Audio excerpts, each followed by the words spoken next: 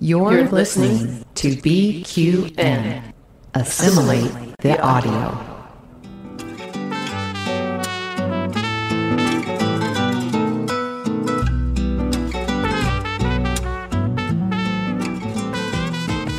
Welcome to Cinema Z, a film discussion and review podcast on BQN.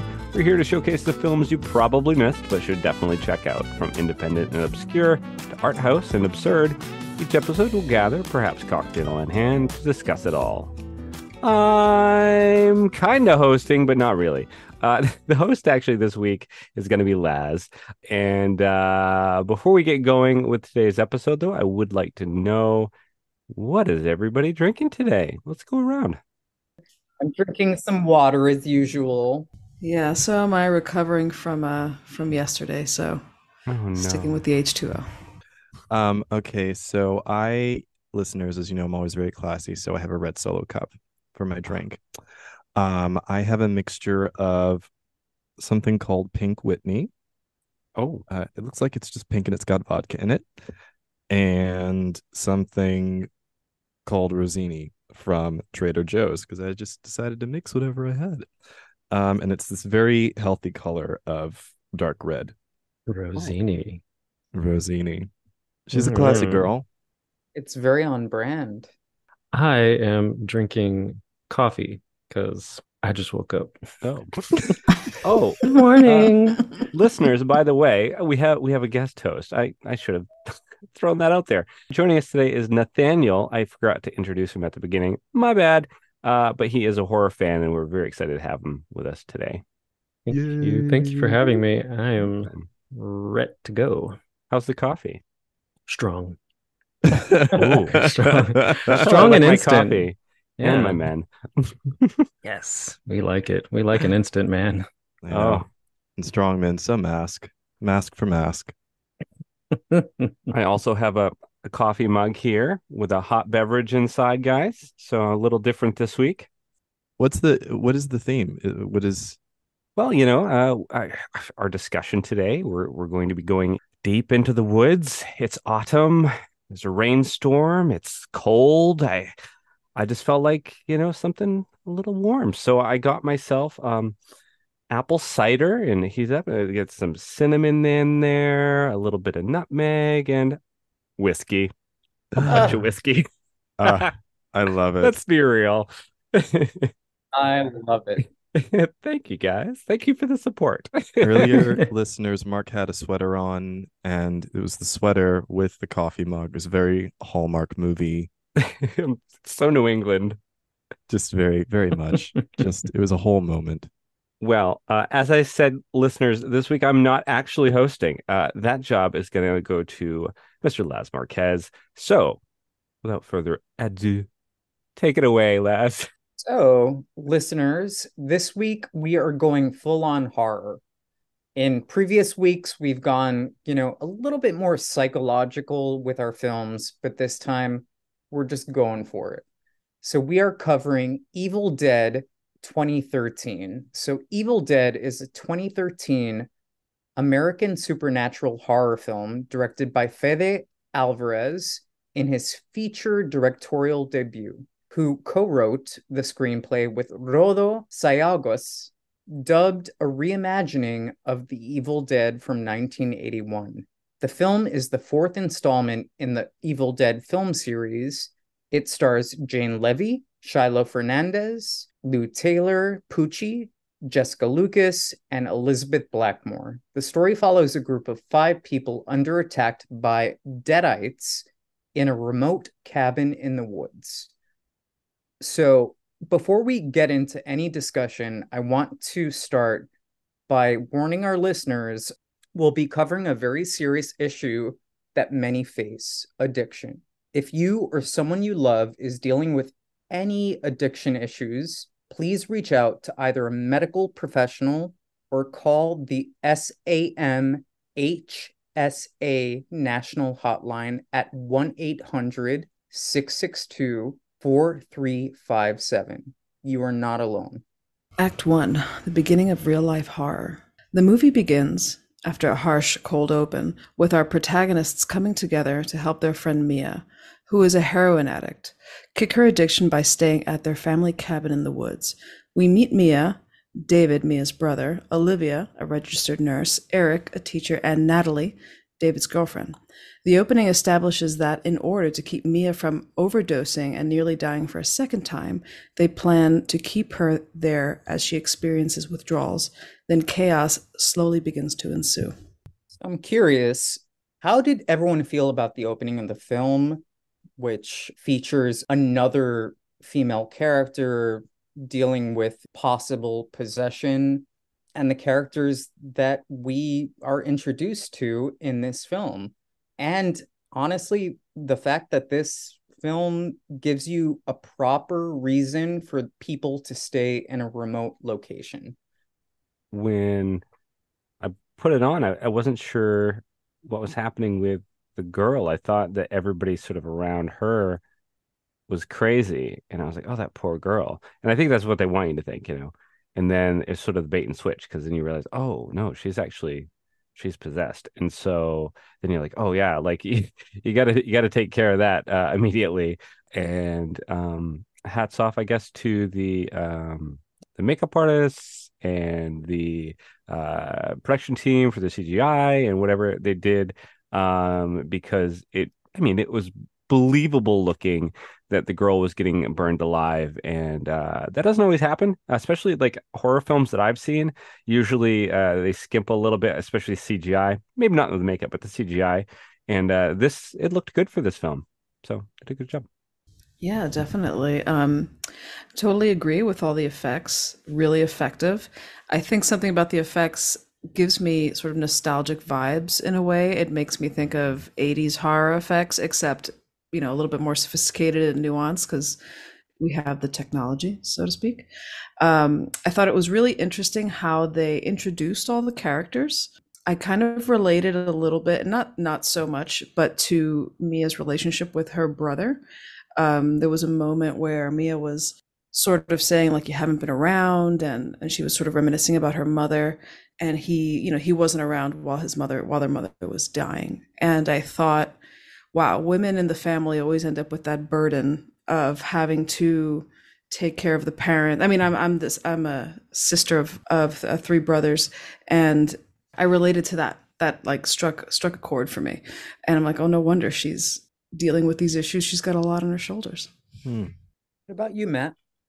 The plot twist at the beginning, for me, that was a big plot twist, because I've seen horror movies, but I don't normally go to them, so I totally fell for the switch where I just thought, this poor woman, they were going to burn this woman alive. She didn't do anything wrong.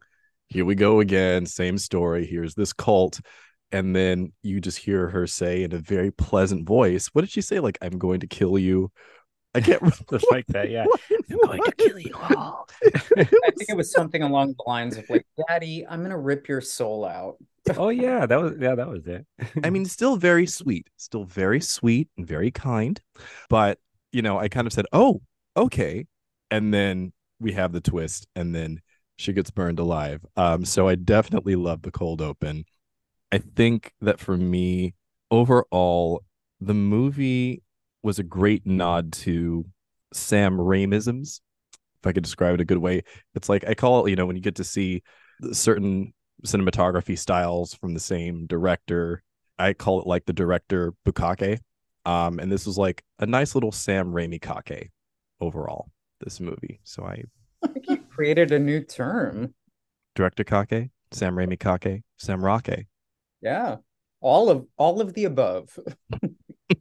What about our special guest, Nathaniel? What did you think? Oh, first off, Matt, I hate you. As far as the opening of the film, I'm such a jaded horror fan. It's still very effective, but it's like, yes, I didn't think that she was an innocent victim. I mean, she was an innocent victim. She didn't ask to be possessed. Or I don't know. Actually, I don't know what her prologue was. I don't know what she was doing. Especially since later on we find out some characters do some really dumb shit. So maybe she did too. I don't know. But either way, she didn't deserve it. still, yes, I was kind of waiting for her to do it, but the reveal is still very effective. She's still scary. The makeup effects, great. And yes, the fire. Sometimes fire, I don't know, it's like it's hard to do, but it looked unpleasantly real. And then, the brother-sister relationship. It's always hard for me to watch. Any sibling relationship, really, doesn't matter if it's brothers or sisters, but when it's a brother and a sister, that hits home for me. I love my sister very much. She's my best friend, so it's hard to watch someone struggle, especially Mia specifically. I mean, it's I couldn't. I don't know. I couldn't bear to watch my sister go through something like that, but I can definitely put myself in their shoes. It's a very tragic relationship. So, kind of jumping off of that, how did we all feel about within introducing the characters? It's all really formed around Mia's addiction. They're all here because they love her and they've been friends for so long, and that's what keeps them at the cabin. Olivia at some point says, like, we're not going to let her leave because if she does, she's going to go back to her old habits. So, like, the addiction storyline, did that work for you guys? At least at the beginning? I don't know what was wrong with me. I don't know. I think it was a little subtle for me. Maybe because I didn't see the struggle beforehand or like a previous flashback or anything. So I'm all like, why are they trying to keep her here? And I had to ask Andy. Like I was watching the same movie as him, but I guess I missed a part of dialogue or I missed something important evidently because I was lost and until like nobody was letting her leave. I'm like, why aren't they letting her leave? And I'm like, and my partner Andy's loves horror. And he's like, well, she's, an addict and they're trying to, oh, I was like, oh, that makes total sense. But yeah, maybe it was just a little subtle for me. I didn't quite get it right at the beginning. But once I understood that, everything made a heck of a lot more sense.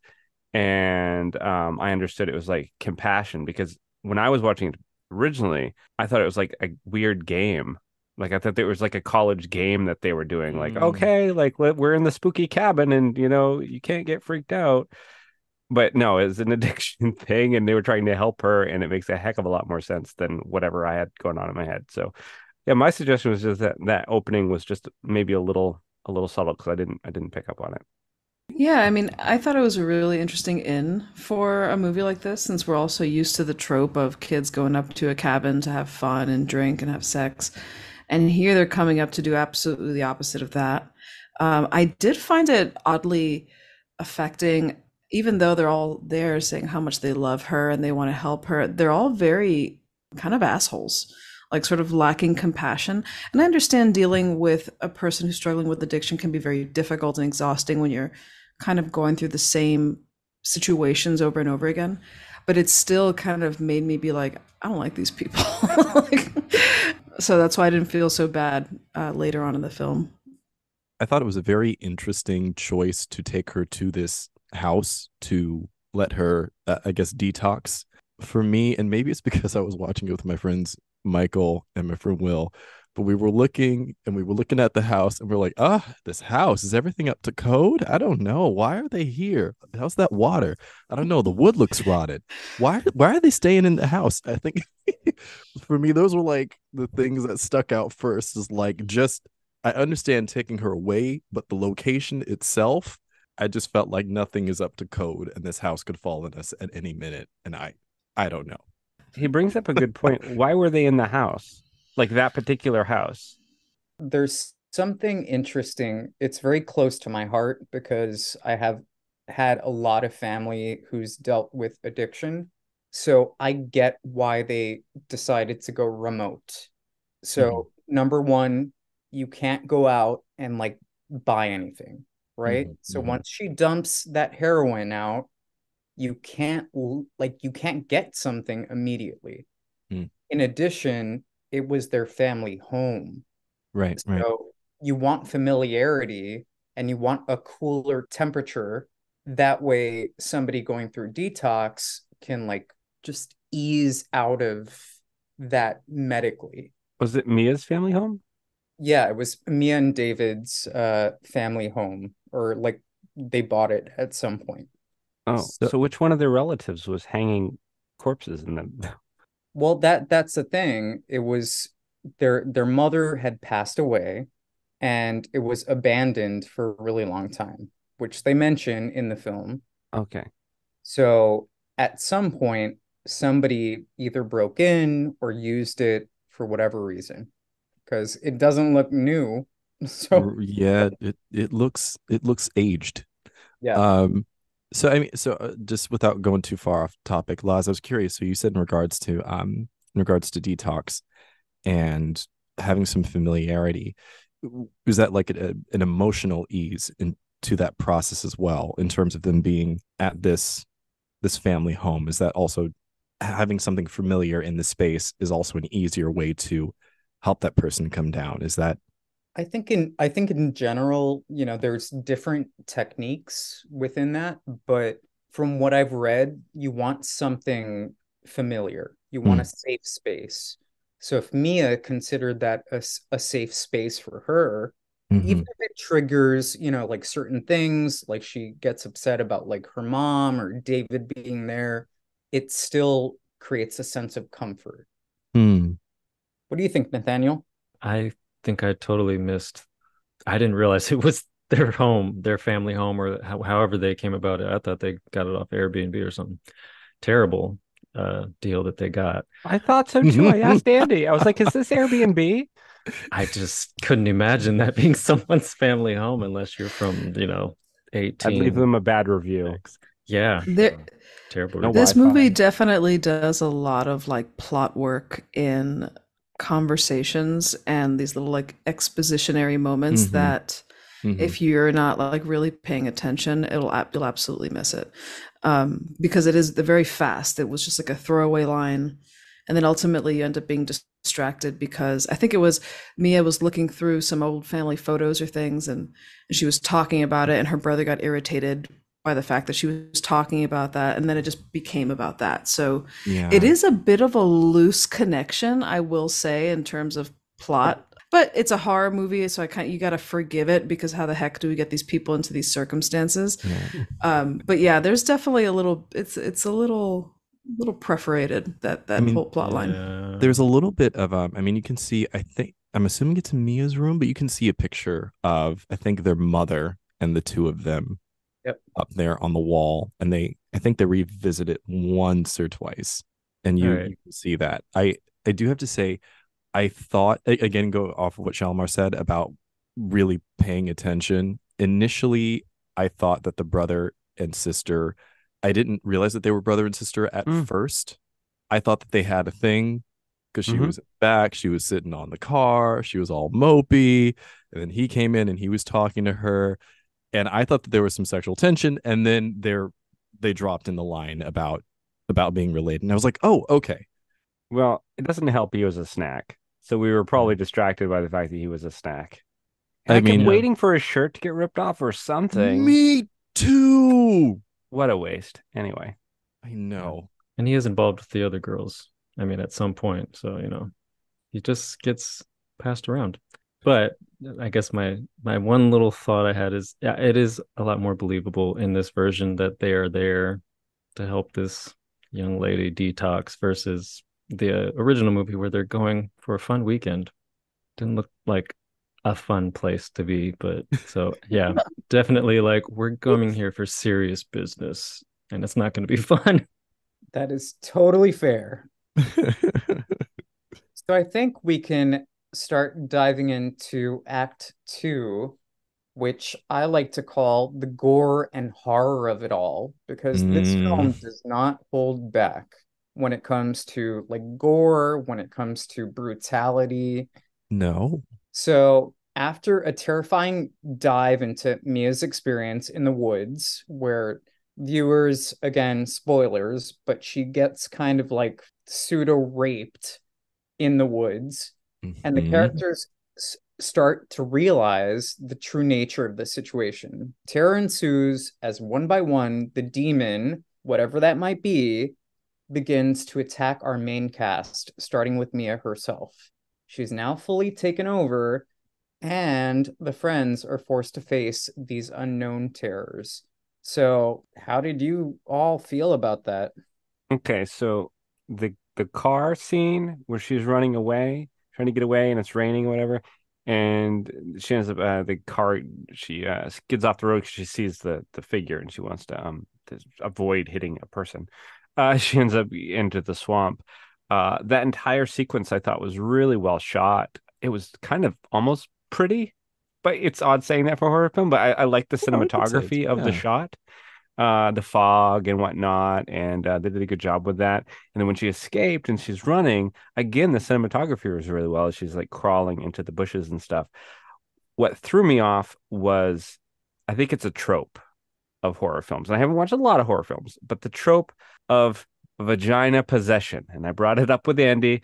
It's like they always go for the vag. The thing's just going up her leg, and it's gonna go inside. Where's it gonna go inside? It's gonna go in her vag. And I think I've seen that a few times, and I'm like, oh my God. And I told Andy before it happened, I was like, it's gonna go in her vag. He's like, how do you know? I was like, it's gonna go up there. And then it did. As Kamala Harris that was would the one say, thing I'd change. You Kamala can Harris would blame say Sam Raimi for that, by the way. oh yeah, Because that's in absolutely. the original, and he loves like vag. I mean, as Kamala Okay. Harris would say, it's going in the cavity. Mm. Oh my goodness. I think that was the first time I saw a tree rape. I think The vaginal possession. but specifically by a tree. So I think that, I mean, maybe it wasn't the original, but I don't remember. But yeah, but I want to talk really quick about the blonde guy. What was his name again? Eric. The long hair. Oh, I hate Of him. course it was Eric. So, the one thing I love about horror movies is that I get to scream at the television and be like, no, don't fucking do it. Stop it. You idiot. I hate you. And I did that. And, because he started reading this book that was wrapped in barbed wire, garbage cans, and then it was like covered in like human flesh. And it was like, don't read me. Kill, kill, kill. You're gonna die if you read this book. Don't turn the page, you dumb cunt. Like, it just kept happening. And as he read the book, that's when Mia got the tree rape, unfortunately for her. Amen. Her performance though during all of that is pretty intense, and I think she really like leans into it in a fantastic way that I just believe that it's happening, and I feel so bad for her. And I'm so mad at this Eric guy who you cut back to him and he's there with like, he's got books and notebooks and he's taking notes and he's drawing doodles, and I'm like, oh my God, what is up with this? This guy is the worst. Like, these are the worst friends ever. Eric is like, he's the smartest, dumbest person in the movie because he can tell you all of, as he's watching everyone die one by one, as he's watching the possession happen, he can tell you this is what's happening right now. This is what's happening right now. But as he was reading the book in the beginning, he just couldn't read the fine, not even the fine print. It was in like, sorry, go ahead. No, I was going to ask you, do you think that he was just so compelled by this magical object to read it, or was he just brutally curious and, he was brutally stupid. He's a loser. Well, it's a little bit of all of those things. I think, for us to get to the point of the possession, I think he had to be ignorant. I think there had to be a level of stupidity. Do I want to use that word? Yeah, I don't know. He's probably from Florida. After that book was banned. He's right. That book was banned, and we are blaming Ron DeSantis for this vaginal possession. You look up Florida man in the dictionary, and it's that kid. It's I mean, honestly, going back to the book, it was wrapped in barbed wire. There was skin. He didn't have gloves on. He could have kept hand sanitizer ready. Yeah, it was not cute. It was not cute. I had questions. No, trash that whole moment. I mean, but if you trash that moment, then the movie's over. We don't have a movie. I don't know. I mean, I think that at this point in cinema history, they can come up with better reasons for people to have unfortunate supernatural phenomena happen upon them, because he really does go out of his way to ruin his life. And I'll give him one thing. I guess if you're just so curious, like, what is this? It's wrapped in barbed wire. How strange. You want to snip open the barbed wire and see what's underneath? Fine. But once you see what's underneath, You're just asking for it. There's too Mhm. much. You've unwrapped all these layers. Like Shalimar said, it's like, what does the book say? Don't read it. Don't No, read my it. favorite part is where the inscription is crossed out, and he's like, "Oh wait, let me get a pencil and a paper and just do the old trick, and then let me just read it out loud really slow." That's He good. was begging You for know, it. it's really good casting though, because tell me, did he not have the most punchable face? Oh, Mhm. Really did. Like Capuzzi. the blowout and like the beard and The the it's blowout. just come on, that was a blowout. That wasn't like straight Yeah. hair. That was a blowout. I think I kept Oh, watching because I wanted to see him die so bad. right? I'm like, and they kept it him like took dangling his death in front of forever. our face. And I'm like, is Yeah. it coming I, next scene? I think that's a good point to like lead into, which is like the brutality starts. So Mia's like oh possessed, God. right? Yes. She like completely like insanely pukes on Olivia. And there are chunks. It's gross. And Olivia being the only person I think who has like a certain level of logic is one of the first to go. Yeah, she was the most compassionate one, probably, out of all of Yes. them. Yeah, she didn't deserve to go first. No.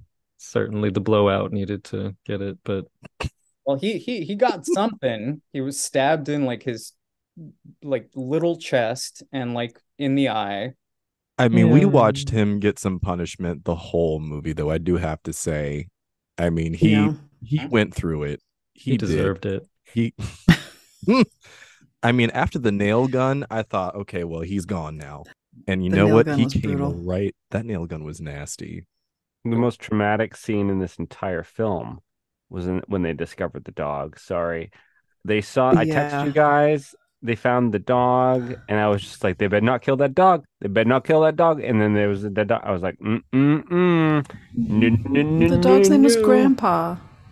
I can watch people get their Oh. arms cut off. I can watch people's heads get smashed in, but do not hurt a dog in a film. No. I'm sorry. Agreed. Cardinal rule. Agreed. Nope.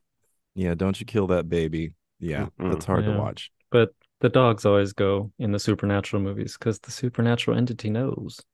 The dog, the true. cat, yeah, they're more aware. So like, I got to get rid of this thing. Actually, you know what? That's very interesting, though. You're absolutely right, Nathaniel. It's always like the animals, they have a special instinct where they can pick up on certain stuff. That's actually very true.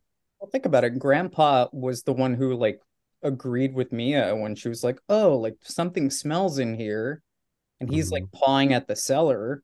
So of course, like this entity doesn't want Grandpa to, be I'm pretty around. sure in Secret Window, the Stephen King movie with Johnny Depp, the first victim of that is also the dog. I do like that movie, but the death of the animal isn't really seen as gruesome as that. But also, it still sucks. Yeah, it happens. It happens. They did it in what is that movie? I hope I can talk about this, even though the strike is happening. It's the last voyage of the Det Oh, I haven't seen that yet. My ear Detmer. Demeter. Last voyage of the D. That's just what I'm gonna say. The last voyage of the D. I believe that I wanna there see is that. also a dog that gets killed in that as well. So it's just Looks a. like you're talking about something on Pornhub. I have We're that not here to saved in kink my shame. specials. We're not here to king shame. If I like the last voyage of the D, I like the last voyage of the D. What can I say? My bad. I'm sorry. So Serves you right. after that, we see, after Olivia kind of goes, and again, she was probably the most compassionate, like you said, Shalimar. I think that's why the entity like had to stop her in her tracks, and she like peed her pants. But then we start to get like Natalie being taunted by Mia, who's stuck in the cellar now. The effect of the pee, though, going down her leg and then it being like hot, obviously, and there's like steam coming off it. I was like, oh, that's Yeah. realistic pee. That looks like pee. That is what pee would do in a cold shack in the woods. Pee would behave like that. So I actually took notice of the pee. So they did a good job. It's very accurate. Again, listeners, we're not here to kink shame, and apparently Mark has some very specific feelings about urine in all of its different states and forms and temperatures. It was To really be yellow fair- though, so I don't think that she was healthy. She needed He it. was dehydrated. She Yeah. was dehydrated, but it tells a lot of story. It tells that the room is cold. Mhm. It tells that she's dehydrated. I mean, she's It's trying to get this very- girl the detoxed. P- She's The P is working hard to tell us a story. There's always something unnerving in a movie when a character pisses themselves. Like Yeah. it's sort of this very you just really feel that, and it Erotic? creeps you out. No. Not erotic. Oh. I'm not kink shaming. You were That's fishing not for what I was words, so saying. I threw one I out. was Yeah. fishing. magical. Visceral. That's the Oh. word I was looking for. This is It's one a of very- Donald Trump's favorite films. The PP tape. Anyway, we should move on from the PP. Yes, we should. It's also very vulnerable, I think. In Yes, general. yes. Like somebody peeing themselves in bed or like Yeah. in general is like super vulnerable. But then we start to get, as they're all figuring this stuff out, we start to get again Mia, who's full on possessed, taunting Natalie. So she's like, Natalie, oh, I'm faking it, but like my leg hurts. Oh my God. And then Natalie goes down there because she's like milquetoast and like stupid. I'm sorry, Natalie deserved everything that happened to her. I'm sorry. I have no sympathy for Natalie. I know that's cold, listeners, but I don't feel bad for Natalie. I didn't shed a tear, not one. I support you. I do think Natalie was the brother's girlfriend, right? Yeah. Yeah. Yes. I do. Why would he bring his girlfriend, who nobody knows, to his sister's kidnap intervention Yeah. in the woods? I kind of feel bad for her. She didn't need to be there. Like, why did you bring me here? Like, I don't need to be here. I could have been, with my friends having brunch, and look at this shit. Well, the most unrealistic part of her True. character is the fact that she wasn't holding a pumpkin spice latte in the movie. They ain't have no Starbucks in that area. Just like going on Google, like, are you getting signal? No? No. Okay. And she wasn't snapping everything like, oh, hey, I need this on my snap. Hashtag detox. I'm out here helping a real friend. Hey guys, thanks for watching my channel. It's sad because I sincerely adore this film for a lot of things, but Yes. she is like one of the stupidest, Yes, she is. like non-characters ever. Non-character. She's just like 0.0 of all levels of everything. The dog was smarter. Yes. Do we have So- any other notes about Natalie being stupid? I mean, I'll speak up for Natalie. Justice for Natalie, Nathaniel. Justice for Natalie. Justice for Natalie. I mean, justice for all of them except for Eric. Look, what she goes through is pretty brutal too. I mean, once we get to like, I don't know if I have the wherewithal to cut off my body parts because I think it's possessed or it is possessed. It's a lot. It's a lot. Okay. Did she I mean, make she great did. decisions? No, she didn't No. make the best decisions. She wanted to be helpful, I guess. But it's a lot. Poor Natalie. I'll just say that she didn't deserve a brutal death. She was definitely in the wrong place. And really quick before we go down to the next act, I just want to say this group of friends don't seem to like each other very much. They're all so resentful of each other. I'm like, you guys should have worked shit out before you decided to try and intervene on somebody's severe heroin addiction. Which one was But the that- nurse? The Olivia, she's the one who cut her face off. And peed on herself. Mhm. The bitch. Face I- off. I thought she was awful. She was the worst. She's a nurse. She calls herself a nurse. And she's like, oh, we don't need to bring her to the hospital. Nah, I got everything we need right here. I got her. And I'm Yeah, like, that's the stupidest shit ever. Withdrawal no. from heroin could kill you. Like, but we can't apply logic to this because it won't work. This is horror To logic. be It's fair, different. a registered nurse can provide enough sustainable. Right. Yeah, in this unsanitary, a real Rusty, RN would not splinter-filled have let it go that cabin. far. But she was not the worst. Let's keep that for Natalie, okay? I agree. We got to keep it for Natalie. I'm a holdout for Eric. Still the worst. Yeah, Eric is Yeah, the worst. We are all in different camps, and I love it. One thing I will say before we move on, Yes. is that at this point, I was so impressed by Jane Levy's acting. Yeah. We saw her like at multiple stages at this point, like being an addict, dealing with detox, then like being fearful. Now she's like this full-blown like evil biatch. Her acting in this film is so good. She's known for comedy, which I think is even bigger stars for her. Really? Yeah. What is, I mean, I don't want to go too far off topic. It just, I guess I'll look her up. I didn't know that she did comedy. Yeah, she had a sitcom or something before this, and it was, yeah, she's usually like cutesy. Good for her. Yeah. So, Act 3, I'm going to call this redemption, but thus far, I think we're all in very interestingly different camps. Hmm. But the chaos is strong with this one, and we've seen the brutality involved. But now, David has chosen to find a solution by either burning everything to the ground. It's one of the ways that you can rid yourself of this demon, or trying to go with an alternate route of hopefully reviving her. From there, we see Mia's journey come to a conclusion, for better or for worse.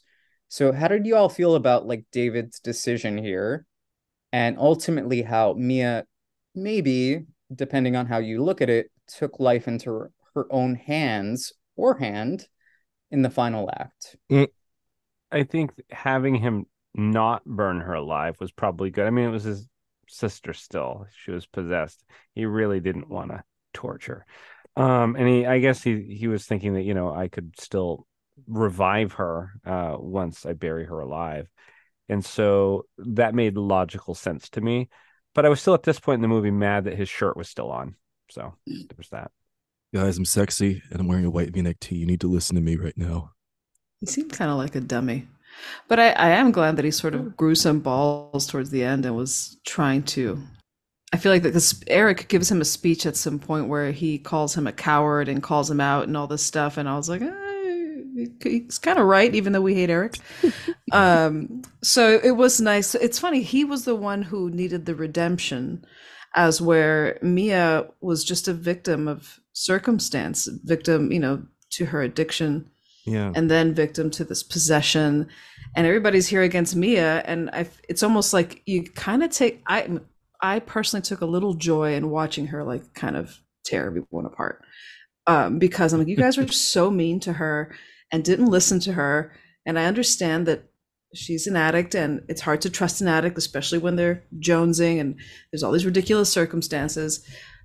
But I feel like, I don't know, the redemption, David has redemption for sure. Mia, I don't know what you'd call what she has. She has like her hero origin story. Like, I don't know how you'd call that. Oh my God. Absolutely. This was absolutely an origin story for me, in my opinion. I appreciated her arc towards the end. I'm probably bringing this up too early, but the nod to the chainsaw arm and how we get there at the end, nicely done in this tone and this version of Evil Dead. Nicely done, nicely brought in. I appreciated that. I think there's something to be said about even when this demon presents itself properly after she's lost everything, which is for a lot of addicts, like hitting rock bottom is rock bottom. So like she hit rock bottom and she has to face herself effectively, because like demon takes on her face. So like seeing that and like seeing her like fight for her life against herself, I think metaphorically kind of fun. Yeah, definitely. That's really deep. I mean, that might have flown over my head. I think there was a lot of blood and guts flying around, so I was just like, oh God, she's got to kill herself now. But that's beautifully put. That really brings the whole theme together. Thank you for that. I'm dumb. Did I watch this movie? I don't know. I must have. I think we take different things from any sort of media. So yeah, got it. And there's a lot of visual like stimulation, especially in those last 20 minutes of the movie where it starts raining blood and the nail gun fight and all Nail kinds gun of fight. just so much like crazy brutal thing after crazy brutal thing. Well, they had raining blood also in Nope, and in both occasions I got excited to see it. I'm not gonna lie. No, it visually looks cool in a horror film. I'm like, oh, It does. cool, it's raining blood. Listeners, so I think we've confirmed that Mark not only likes urine, but likes blood as well. Again, I am not here to kink shame, but I just wanted to point that out. I just feel like you pointing it out is kink shaming, but it's neither here nor there. I feel seen. You are seen and heard. Speaking of scene, that last scene where she does kind of like put the chainsaw into herself. Yeah. And it's kind of like a wide shot and it's like the silhouettes of the two of them and just like the blood and everything. That was really cool. I like that part. Very satisfying. You're like, yeah, fuck it. It's like Kill yourself. Oh man. Kind of going back, thematically to the film, something that I thought was interesting is when she's ripped her arm off and all this stuff, or right before she does, the demon kind of calls her a junkie. She's like, "Come here, you right. junkie." And it's like, man, how much more can this woman go through?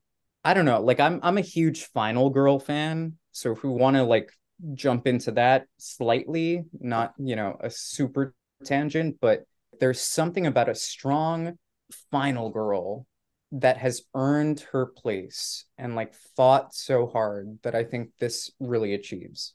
But I'm curious to hear about y'all and what you think. I think she's a great final girl. I have one question though. Do you think after all this she has recovered from her addiction? Because I feel like it could really go either way. Was this a successful intervention? I would say yeah. I mean, I do have to agree with Shalimar. It really could go either way. I mean, speaking realistically, Laz, as you said, hitting rock bottom is normally the moment of awakening, right? And getting possessed by a demon, losing all of your friends and your brother, I think that's pretty much rock bottom. Now, on the other hand, that could also unfortunately drive you in the complete opposite direction and further into addiction. Those things aside, she really, she comes through in the end. She has this great moment to me. I can't remember what the line is, but it's very like Arnold Schwarzenegger action movie one-liner. I can't remember what the line was when she puts the chainsaw through the demon's head and like rips the demon in half. Time for me to split. What did you say? Yes. Maybe a good whatever one. it is, that's what it is. Yes. It's something, I'm paraphrasing, but it's something along the lines of like the demon says, "I'm gonna feast on your soul," and she's like, "Fucking feast on this." Yeah. I think mine was better. Yeah. Much better. Shalimar reminded me, like saying it could go either way. I remember taking a class about drugs and just how they affect people.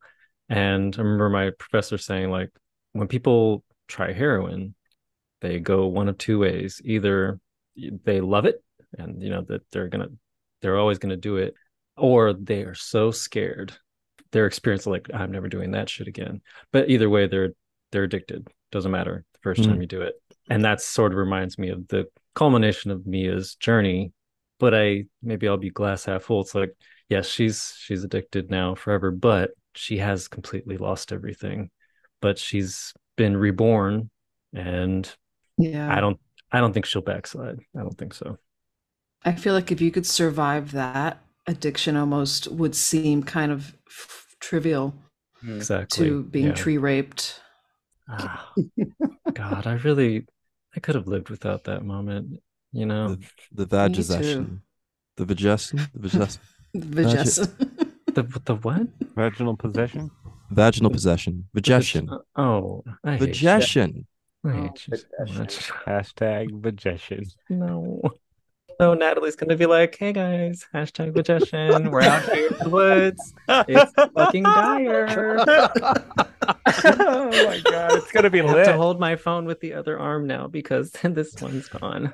Be sure to like, share, and subscribe. I wish that was a plot line now. I wish she was doing that.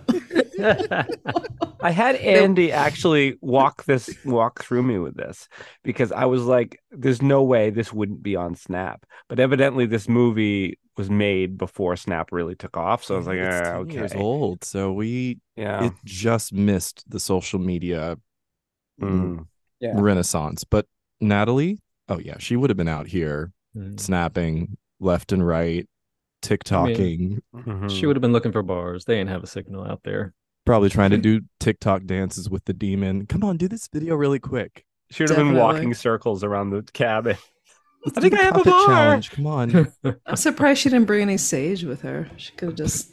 No, I don't think she's a sage girl. I don't think she's Natalie's not a sage girl. It was a bit more basic than that. Definitely a PSL girl, though. Oh my god. Oh yeah. A what? PSL, pumpkin spice latte. Oh, I'm old now. No, you're just not basic. That's true. Laz is not basic. No, Laz is not basic at all.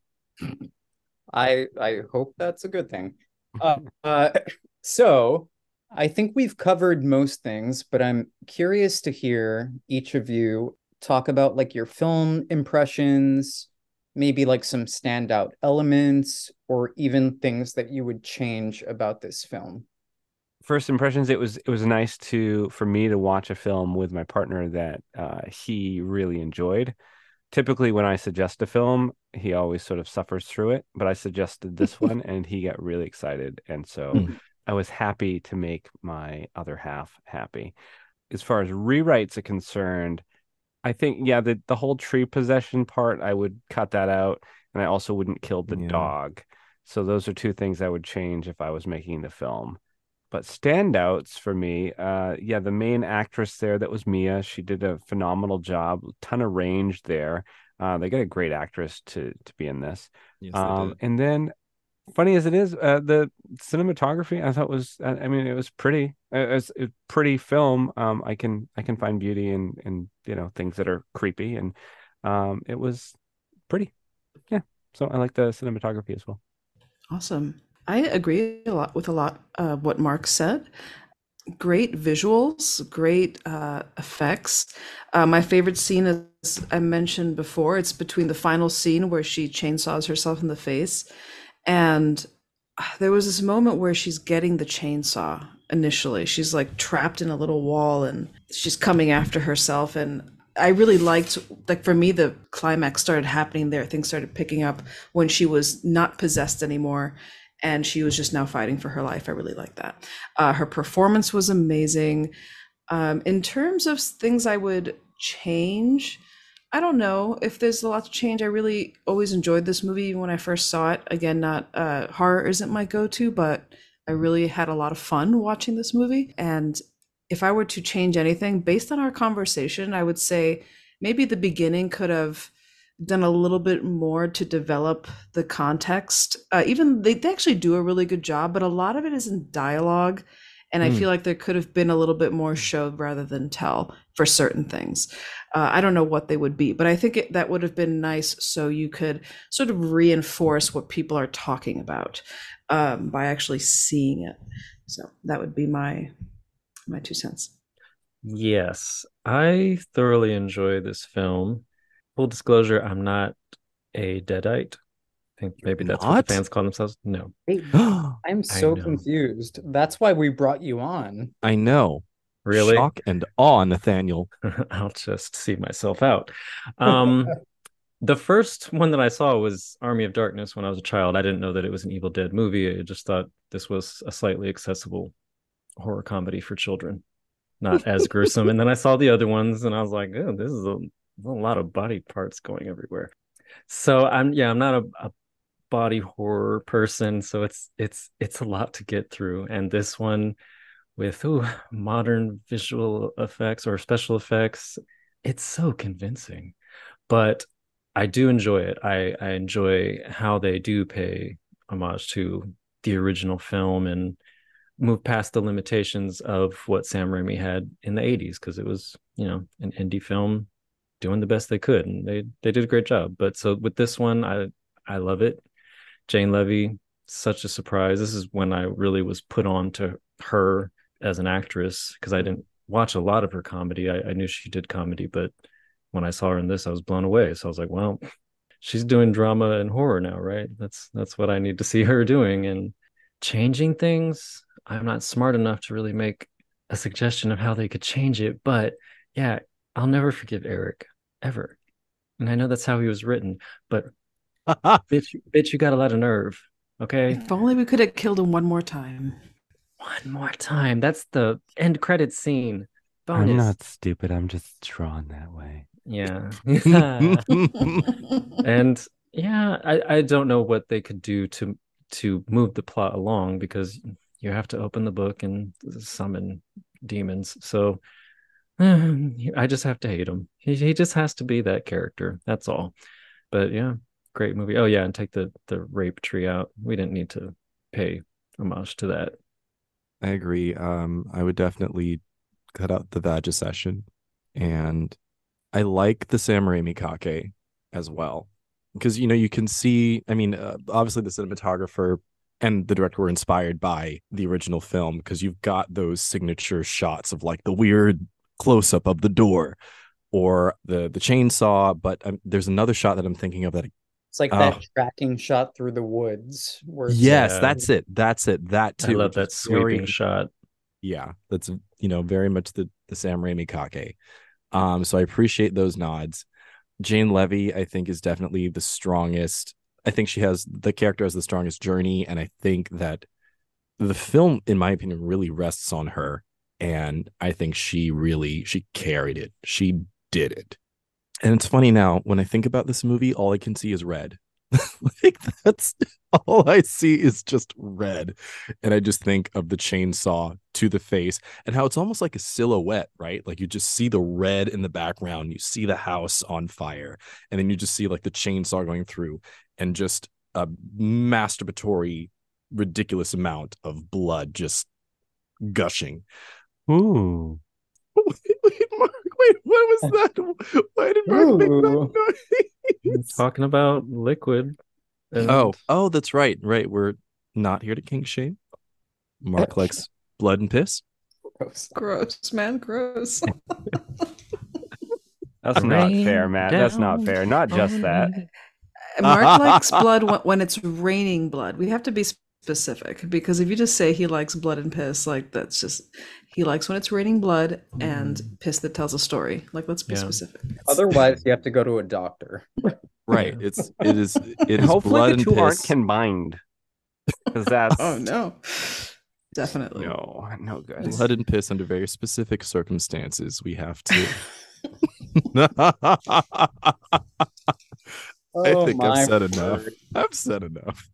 Yeah, I think I echo pretty much everyone's sentiments on this. I think overall, I chose the film, so I have a certain bias, but I think that it's a really powerful film in regards to having a metaphoric purpose while also being horror, and like unapologetically horror.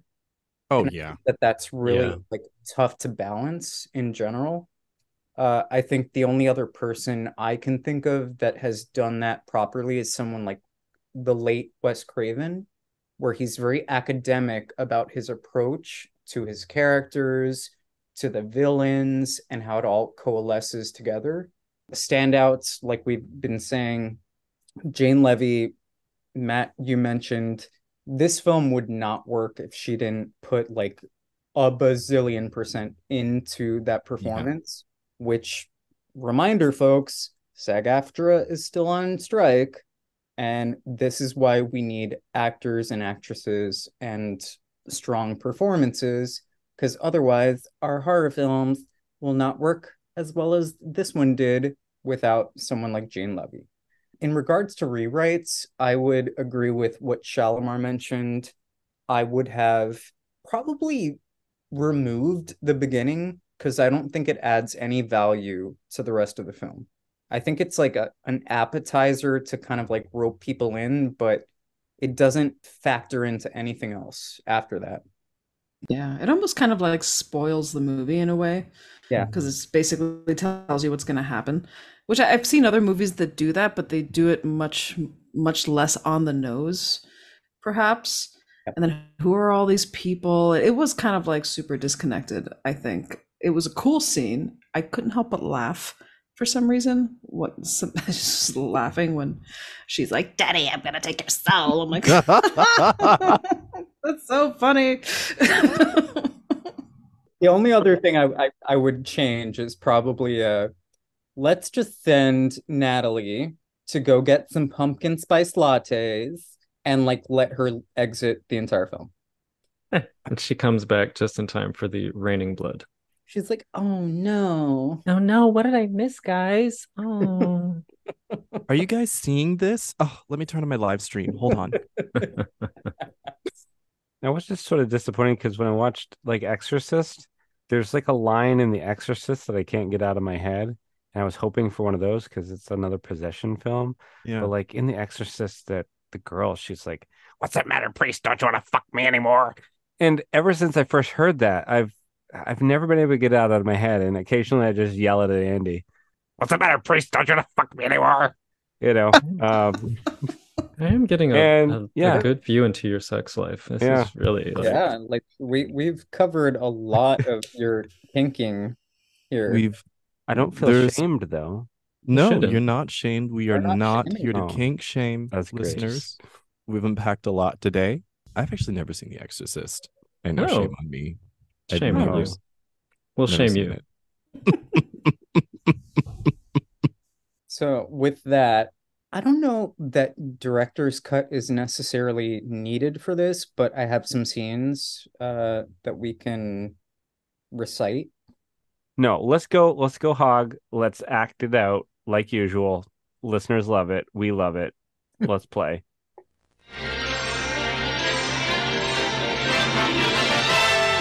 And now we're pleased to bring you our feature presentation. Okay, scene 1, bedroom scene with Mia and David, pre-possession. Who wants to play David? Who wants to play Mia? I'll do Mia. Do David. Should I just jump in? Action. Mia, listen, you gotta get out of these clothes. Go take a shower. David, please, you have to get me out of here. Mia, look, nobody said this would be easy, but... No, you don't understand. There was something in the woods, David, and I think it's in here with us now. With me in the room. Look, you know it's all in your head. Just try to get it together. You'll feel better tomorrow, okay? You'll be glad we were such assholes. Okay. Cut. Fun fact, this is one of my favorite scenes in the film because Jane Levy kills it. And yeah, she does. Even with her like weird tongue out speaking stuff, her like tonation and like the pacing, like so good. Okay, scene 2, Natalie meets the new Mia. Natalie. You're Natalie? Mm-hmm. I can see the pumpkin spice latte in hand. I could do Mia again unless somebody else wants to go. I'll do Mia this time. Okay. Action. Natalie? Mia? Natalie, what am I doing down here? My leg hurts. Oh, I'm gonna come down there, okay? Why did you lock me down here? You were supposed to help me. We're trying to help you, okay? But you got a little out of control, Mia. You got violent, and we didn't know what else to do, Mia. I think something really terrible has happened, and we have to get out of here now, okay? You don't understand. He's not going to let you leave, and he's not going to stop till he has you, until he has all of you. Cut. That was amazing. Thank you, Laz. That was beautiful. That was beautiful. I really had to use my guttural throatness. Oh. It's scene 3, David and Eric connect over the dead. Who wants to play David and who wants to play Eric? I will play Eric. I will be the hero that Gotham doesn't deserve, but the hero You that shut Gotham your needs. mouth. You shut your mouth. I feel like this should come full circle and Nathaniel should play David then. I'll do it. Action. Are you sure this will work? If we by killing my sister, she'll be at peace. Am I sure? Am I sure? Of course I'm not. It's not a science book. Look, I'm sure of one thing. Whatever is inside me is the cause of all of this. If she dies, then this thing is going to die with her. What if she just lost her mind? What if she needs a doctor? What? A doctor? My mom died in a mental hospital. She was crazy. She was deranged. She was a monster. I've always feared that me and Mia would end up like her. No, you're just a fucking coward. You know exactly what we have to do, but you're too scared to go through with it. I'm going to burn this fucking place down. I'm going to end this nightmare. Why don't you just run away? Go behind some rocks somewhere. You know what? You're great at that. Cut. Damn. Eric, you got a lot of nerve, bitch. Whoa. Matt, that was so good. I want to punch you in the face. It's crazy. Do you want to shoot me in the face with a nail gun? Is that what you're saying? And then hit you with a crowbar.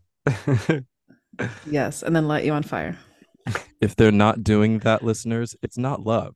I'm just going to say that right now. Not here to kink shame. Are you going to pee on him to make the fire go out? And just ask. Maybe. Asking for a friend. Maybe. Oh, now. Trivia. All right.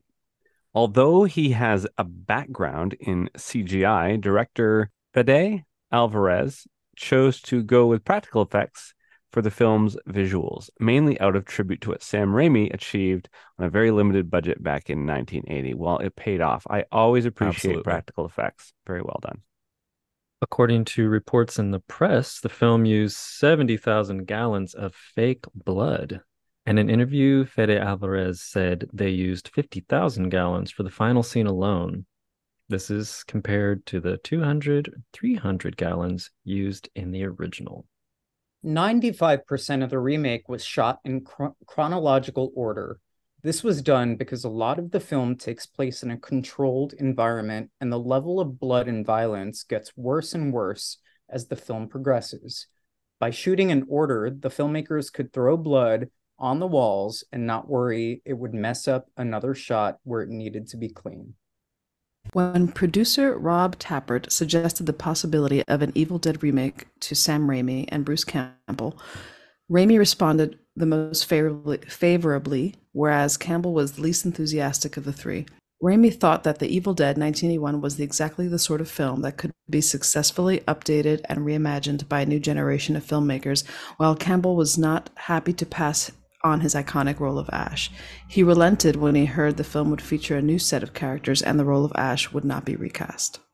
When the broken necklace is found outside of the cabin, it can be seen resting in the shape of a skull, just like in the original The Evil Dead. Okay, so final thoughts. Out of 5 nails into the face, how would you rate this one? I'll give it 5 nails. I think critiques aside, it's a fun horror romp, and for what it is, I think it is amazing for the category it's in, the type of movie, and it's a horror movie that I could actually watch over and over again and have fun with. So I'll give it 5 nails to the face. For me, I think I will give it 2 nails to the face. You guys know I'm not a horror fan. This is so far of beyond my comfort zone as far as what I would watch for a film. My partner loved it. And like I said, cinematography was great. There was some great acting in it. Will I watch it again? Probably not. But there are positive things about this film. Just for me, I probably wouldn't rewatch. So for me, it's a 2. 2 nails to the face. This is also not my go-to type of movie. I adore everyone on this pod, and I will watch scary films for you guys. I want to make that very clear because I love you guys. So I will do this. I will give it, because it was still a fun watch, and it was fun to watch with the people that I watched it with. I'll give it a 4 out of 5. I still haven't quite forgiven Eric, and I don't know if I ever will. So I think that's just the one thing that stands in my way of giving it a 5 out of 5. I'm gonna give it 4 out of 5. I will definitely give it 5. I'm not a huge fan of the original, even though I appreciate it. But for this one to come along and update it and still respect the original film, I just really enjoy it. I mean, I don't love watching body parts go everywhere. That's a lot.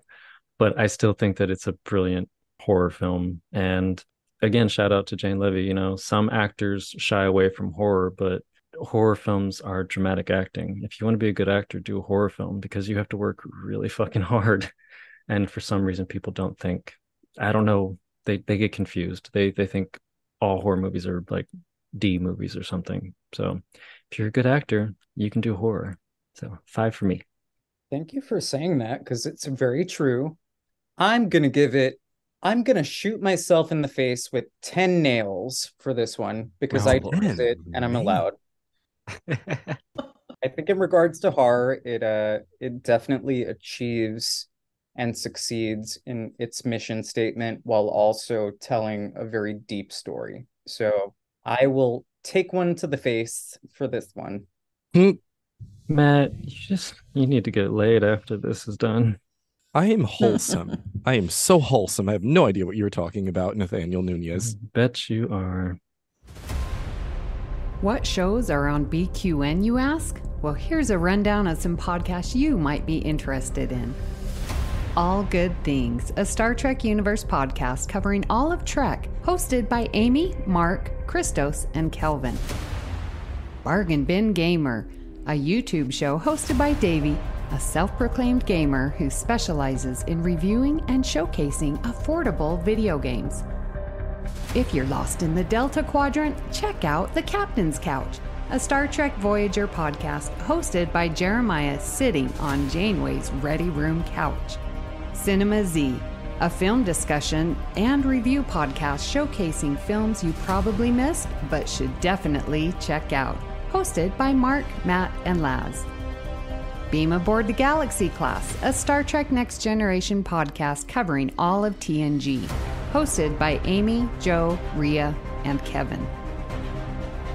History with the Szilagys, a snippet of historical events from around the world, hosted by Chrissy and Jason. For the newest Trek coverage, check out Infinite Diversity, hosted by Chrissy and Thad. Test your Trek knowledge with Treksperts Quiz, a Star Trek quiz show hosted and written by Davey. Union Federation, covering all things Star Trek and the Orville, which we all know is really a Star Trek show, hosted by Kyle, Kevin, Amy, and Haley. Spill the Tea with What's the Tea, Bev, a Trek current events and fan interview show hosted by Christos. And for our Patreon members, we have The Hive Mind, BQN's monthly roundtable discussion with hosts and listeners. It's Green, a cornucopia of topics hosted by Mark, and Amy's Math Moments, a quick look at math moments in Star Trek, hosted by Amy. We know you have a choice of podcasts to choose from, and we thank you for listening to BQN. Assimilate the audio. I'm curious though, Mark, what are we going to be talking about next week? Oh my Lord. We're getting double dose of the D next pod, guys. Maybe triple D. We're doing the Dueling Dunes double feature. So this is something we've on the back end here been talking about for a little while, but we're going to bring it next episode where we are going to be covering 2 movies. So this is something we have not done on this pod yet. So this is brand new for us. And we are going to be comparing and contrasting and talking about the 1984 David Lynch Dune, as well as 2021's Denis Villeneuve Dune Part 1. So I'm very excited for this. The spice is life. So, Laz, where can people find you when you're not being held captive by your friends? Oh, my word.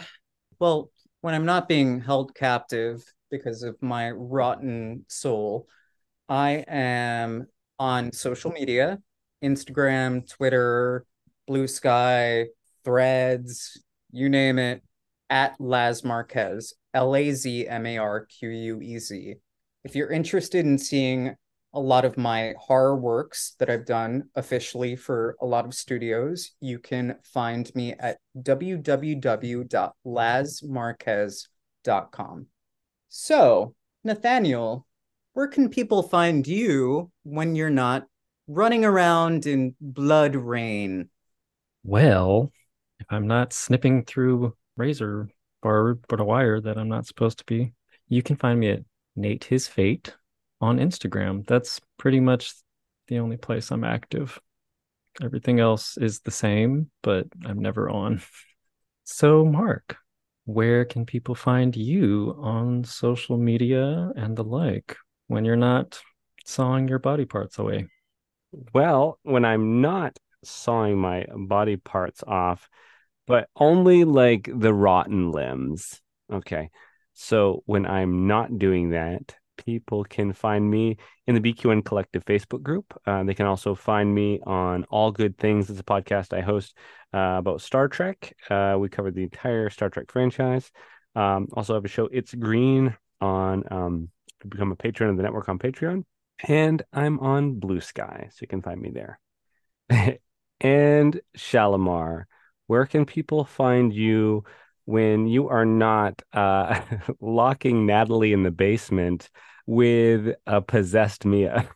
Well, I mean, that's usually every Tuesday and Thursday, but you could find me usually on Instagram at Shalimar Luis, SHALIMARLUIS, and you can also find my artwork and design work at shalimarluis.com and shalimarluis.art.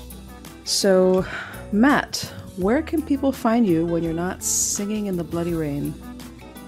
When I am not singing in the bloody rain, you can find me on Instagram on at 1701BLERD. That's my Instagram for my web series. It's about a gay black nerd that uses Star Trek to cope with life.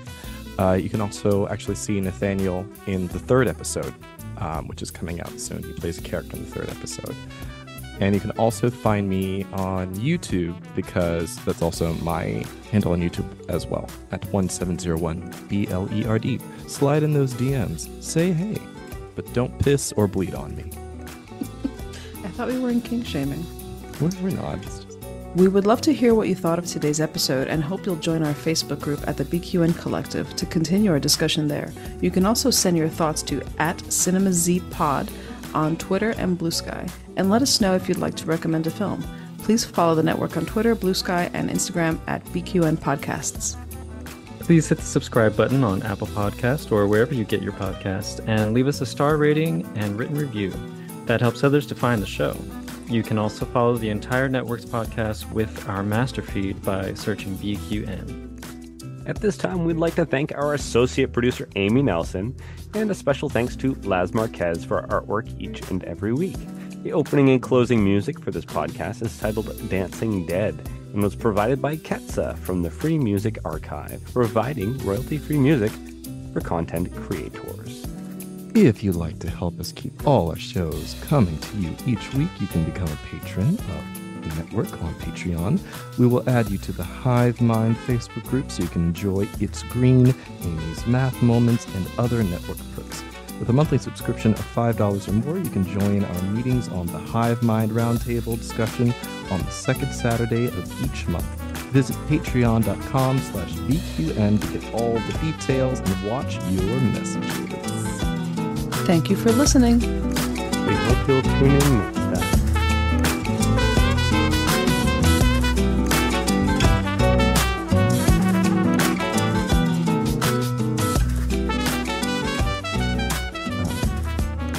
I think I need to take a shower in some blood and piss.